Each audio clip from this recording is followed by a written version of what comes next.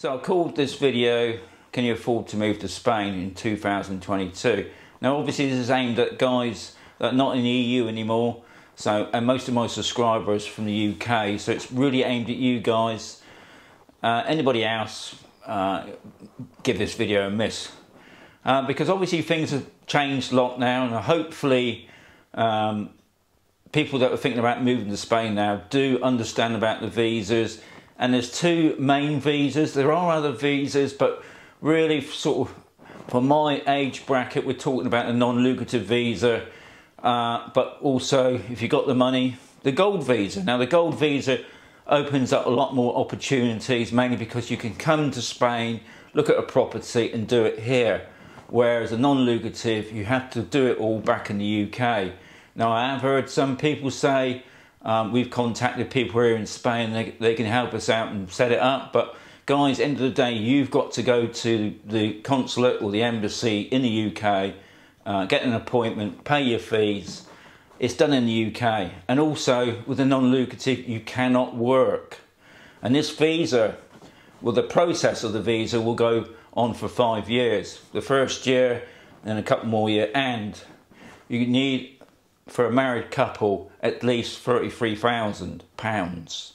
But obviously, I'm not talking about that. I'm just talking about once you move here to Spain, at the present moment as well, we're talking about a UK driving licence. Because at the moment, once you move to Spain, you become a resident, you get your TIE card. You've only got 6 months before you have to exchange your licence. If you don't, you can't drive your car anymore. And you have to take a Spanish driving test, which is more money and it's not cheap. If you think you're a confident driver, it's not going to be so expensive, but the whole process can be expensive. Like I just mentioned, one, you're going to need a lot more money, 33 grand as well. And I did a video a couple months ago, just before the Ukraine thing kicked off. The cost of living here in Spain has gone up. There's no saying it hasn't. Obviously, cost of fuel's gone up. The government are helping, but it's only 20 cents a litre. And we're talking just over €2 a litre at the moment on most cars. You can get it, if you shop around, you can get it a little bit cheaper, but not much cheaper. The government have said about the electricity and the gas to come down, but that, as far as I can see, that hasn't happened yet. So yeah, going out, food's gone up, other things have gone up, and I've certainly noticed an increase, obviously, in fuel. I used to put in about €30 a week, and now I'm putting in 40 to 50 a week. So a bit of a climbing cost. Hopefully those sort of things will go down eventually. Obviously, another thing you've got to think about as well is the exchange rate. It's not been too bad at the moment, but that can change just like that overnight.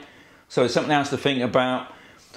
I think what I'm trying to put across is, guys, if you're thinking about moving, depending on your lifestyle, it's going to affect how you live here.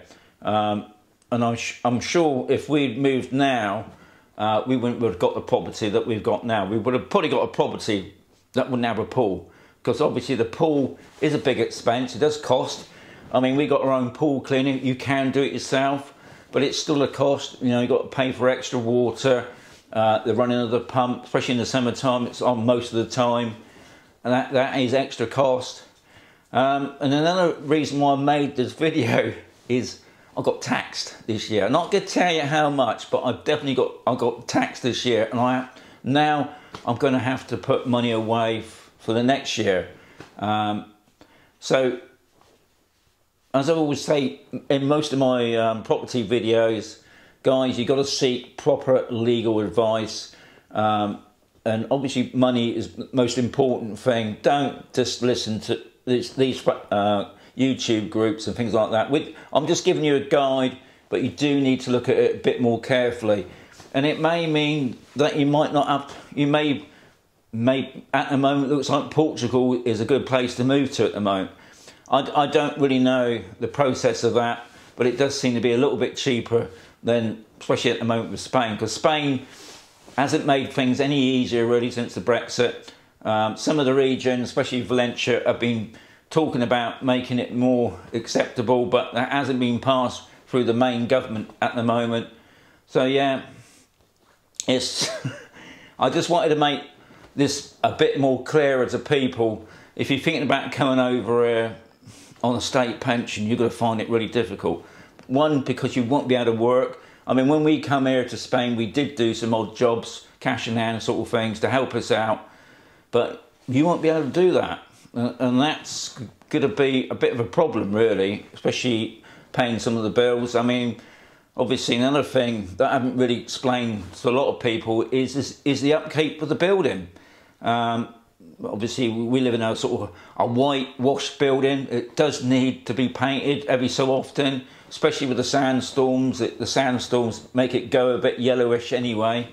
We're not doing ours for the moment, but in a couple of years' time, we're going to have to paint it, and the paint's not cheap.